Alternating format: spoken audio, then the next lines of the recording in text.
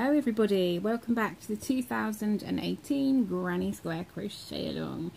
Today we are making this lovely diamond in a square, and it's got this lovely diamond going on in the middle.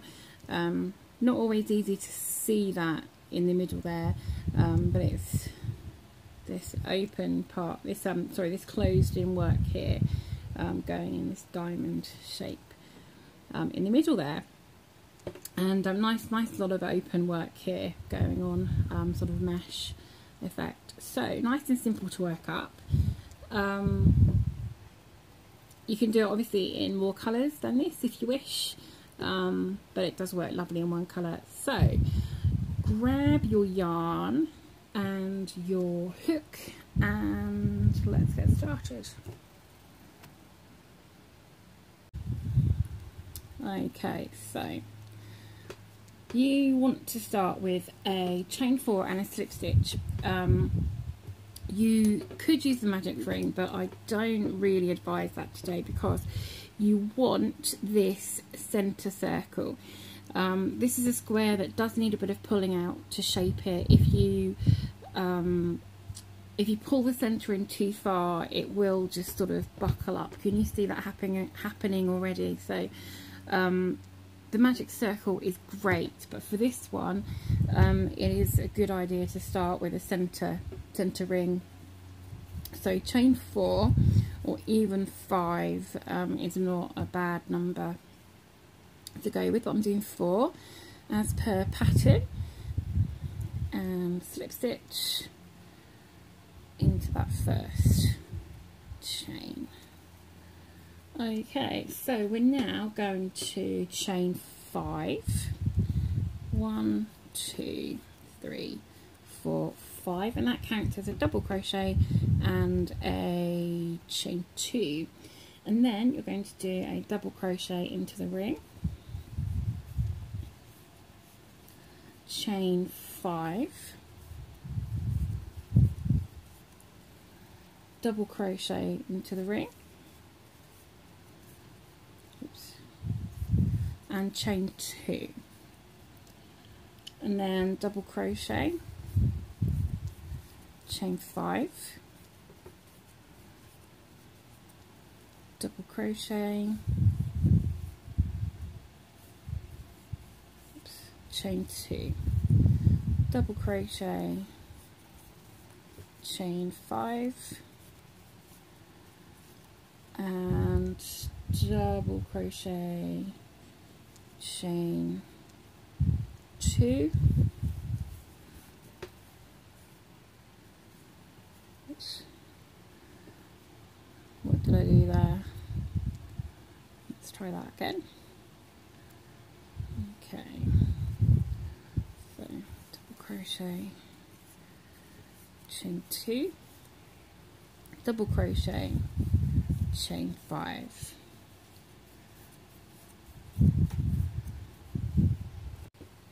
and then we are going to slip stitch into the third chain of our starting chain. So 1, 2, 3, and that will leave 2 chains for your chain 2.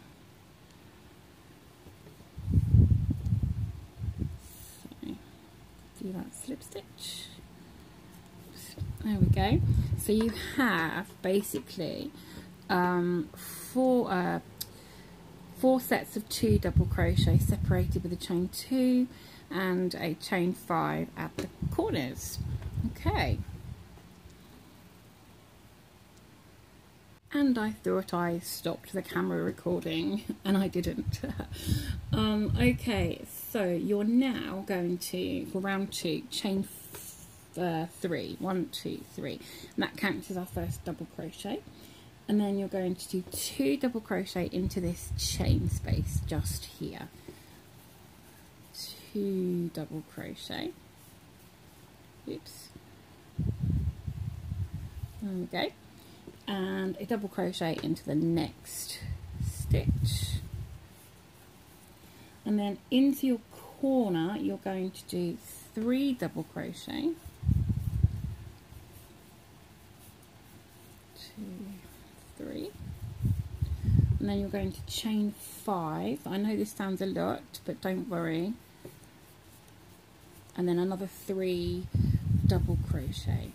1, 2, 3 double crochet. Okay, and then you're going to repeat this around. So you're going to do along here, you're going to do double crochet in the stitch, then 2 double crochet in the space, and a double crochet in the stitch. So 1, then 2, and then 1. And then in your corner, you're going to repeat what you've done and do 3 double crochet, chain 5, 3 double crochet all the way around. And when you get back to the beginning, you are going to slip stitch in the top of your first chain 3. And here we go at the end of round 2. And you can probably see it starting to sort of pull in a bit at the sides. Don't worry too much about that, because the further on we go, the more it will flatten out. So just don't pull your centre ring in tight. I know even when you do a chain 4, you can pull it in a certain way. Just don't pull it in, because it will pull the rest in even more. Okay, so round 3, we are going to chain 3 as our first double crochet, and then you're going to do a double crochet in the next 3 stitches. So 1, 2, 3. Okay, and then you are going to skip 2 double crochets, and in your, sorry, excuse me there, okay, chain 2, and then skip these next 2 double crochets, and then do a double crochet in your next one. That's your last one on that side. And then you're going to do a chain 2, and in your corner, 1 double crochet, chain 5, and 1 double crochet. And again, I know chain 5 sounds a lot for this, but remember this square is very open. There's lots of open work on here. Okay, so you're then going to chain 2, and we're going to work back out what we've done here. So I'm going to do that in reverse. So we've done chain 2, and then we're going to do a double crochet in the next double crochet. So the first one on this side. So the first one, and then chain 2, skip 2 stitches, and then do 4 double crochet along. 1, 2, 3, and 4. So the 4 double crochets you're doing are these middle 4 here. The one that's in your double crochet, the 2 in the middle in the chain space, and the 1 in this double crochet. Okay, and then you're going to chain 2, skip 2, and work a double crochet in that last double crochet. Chain 2, double crochet, chain 5, and a double crochet. So you're going to repeat this along the last 2 sides. Just get this double crochet done. Going to repeat this along your last 2 sides. You're going to do a chain 2 right now, and then go into your first double crochet, and then you're going to chain 2, skip 2, do your next 4, chain 2, skip 2 into the last double crochet, and then do your corner as before and work your way around and slip stitch into your top chain that you started with. And I will see you at the end of this round. Okay, so that's the end of round 3.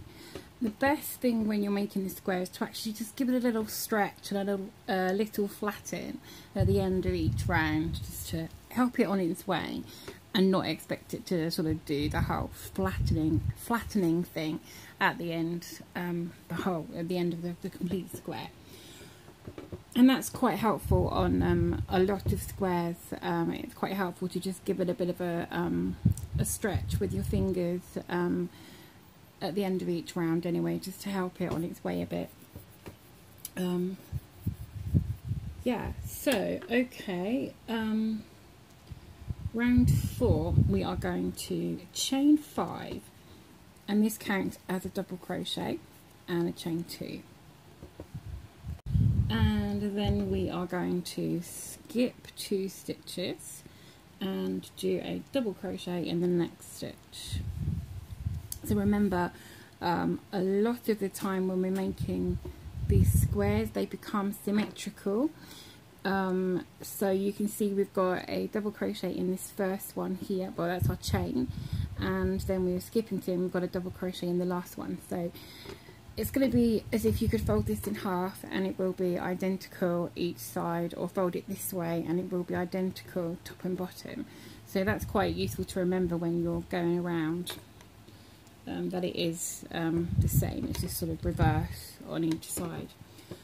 So we are now going to chain 2, and we're going to skip our chain space here and do a double crochet in our next double crochet, and then we're going to do that again. So chain 2, skip your chain space and do a double crochet in your double crochet, and then chain 2, and then we're going to do 7 double crochets in our corner space. 7, 1, 2, 3, 4, 5, 6 and 7 double crochet. So now we're going to mirror along this side what we've done here. So we worked along this way, so we're going to mirror that coming back along this side. So we are going to do a chain 2, double crochet in the next double crochet, which is this very first one here. So we did a chain 2 before our 7 double crochets, and then we're going to do a chain 2 and a double crochet in the top of the next double crochet. Chain 2, double crochet in the top of the next double crochet, chain 2, double crochet in the top, or skip 2 and double crochet in the top of the last double crochet of that set there, chain 2, double crochet in the next double crochet, chain 2, double crochet in the top of the next double crochet, chain 2, and then you're back to doing 7 double crochets in your corner.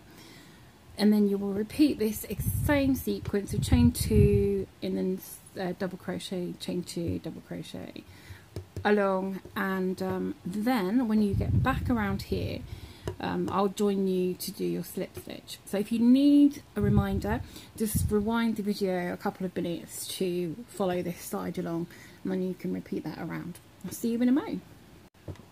Okay, when you're back around the side that you started, back to your starting chain, you're going to slip stitch in the 3rd chain up, not the 3rd chain along, because it's we did 5, so this one just here, do your slip stitch, and then you'll be making your double crochet and chain 2, and that is the end of round 4. Looking rather lovely, rather lovely. There we go, nice and airy, lightweight. You could use this to loads of things actually. Be interesting to know what you're using your squares for. Are you all making blankets, or are you making cushions, or bags? It would be interesting to know. In the group we have the photo albums, and we have an album of completed projects. So some people doing a project a month, some people doing a project for 2 months, or however long, however big they want their item to be. So it'd be great to see what you're making with these. Okay, I don't know how I zoomed in there, sorry about that, it was a bit sort of up here at the camera, and oh my gosh, have you ever had yarn touching your foot and feeling like a creepy crawly? I just had all this dangling and touching my foot, and it felt like I had something crawly on my foot. Oh gosh, not nice. If you've ever had that happen, you have my sympathy. Not nice at all. Okay, let's get back to this square. Round 5, the penultimate round. We have one more round after this. I'm surprising myself using big words, I know. I'll say it before anyone else does. Okay, so slip stitch over into your chain space. Into your chain space, there we go. And you're going to do a chain 2, which counts as a half double crochet. And then make another half double crochet. Half double crochet in that same space, and then you're going to do 2 half double crochet in each chain space along. So 2 in this one, 2 in the next one, 2 in the next one,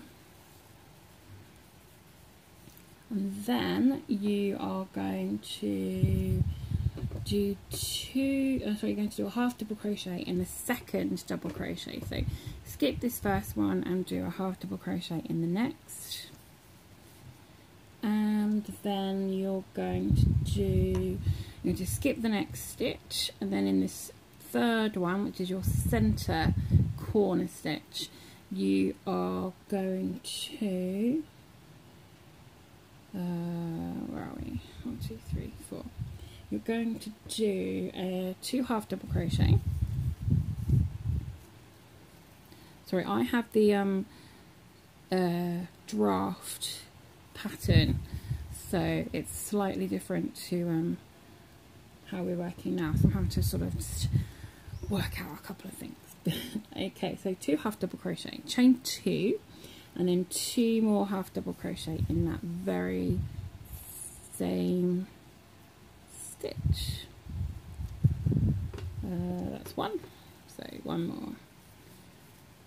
Okay, if you didn't quite catch that, 2 half double crochets, chain 2, 2 half double crochets in your center stitch of your corner, and then you're going to skip the next stitch and do a half double crochet in the next stitch.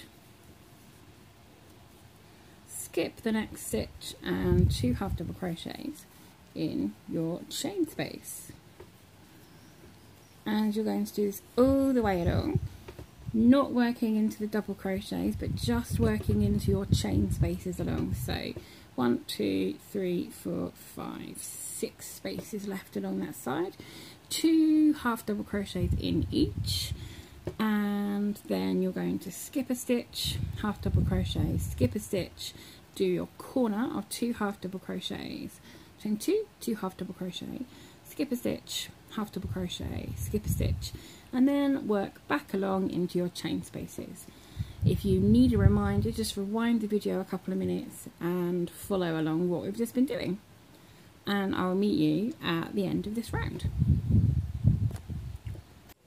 Okay, that's the end of my round 5. You're just going to slip stitch into the top of your chain 2, so just go into the top chain there, and you can see this is laying much flatter now, much flatter. It's not all bunching up. So how lovely is this looking? Nice and open and a bit sort of trellis like, really nice summery airy square. If it's not summer where you are, then I do apologise for keep mentioning the sun. This is England, this is Britain. We don't see a lot of sun, and when we do, it tends to be a bit too hot. So, but as someone reminded us, we'll all be moaning about it being cold soon. So make the most of it while we can. Okay, so the next round is our last round, if it's the right size for you. Sometimes our patterns say optional for size, or you know, whatever.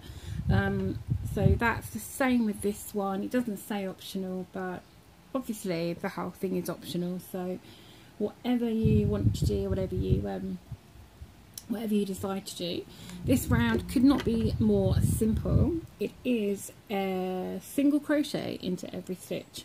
So you will start with a chain 1 just to bring your hook up to the right height, and then you'll do a single crochet into that first stitch and in every stitch along. And in your corner chain 2 space, this space here, you will do 2 single crochet, chain 1, 2 single crochet, and that is as simple as that round is. That is the last round. It just kind of gives us a bit more of a stable border, and just add on that little bit more for size. If your square needs to be a bit bigger than that, you could do half double crochets again. Use the same thing in the corner, 2 half double crochet, chain 1, 2 half double crochet. Or you could just do 2 single crochet rounds, whatever takes your fancy. So I'm going to do a single crochet round, and then I will get back to you. Okay, when you get back round to the beginning, you want to slip stitch into your first stitch, not your chain but your first stitch, and then fasten off. And that is our lovely diamond in a square finished. Unless of course you're doing a couple of extra rounds or whatever you need to do for your size. So there we go. Look, it's laying quite flat now, and we can just square it out a bit with our fingers. Turn that this way. The fan keeps trying to blow that piece of yarn. So let's just pull this out a little bit more, shape it a little, and there we go. Diamond in a square. Lovely, beautiful, nice and open, and yeah, quite a lovely square. So if you found this useful and helpful, and you've enjoyed crocheting along with me, or just watching, if you're like me and you're just watching crochet videos for some inspiration, then please click that like button and give us a thumbs up, and hit the subscribe button to find out when we've got our new videos up, one every day, and join the Facebook group if you haven't already. Come and show us your photos of your beautiful squares, and the things you make with your squares. We'd love to see that too. So yeah, any comments or questions, leave them below or in the group too. And until next time, just keep hooking and don't let your tea get cold.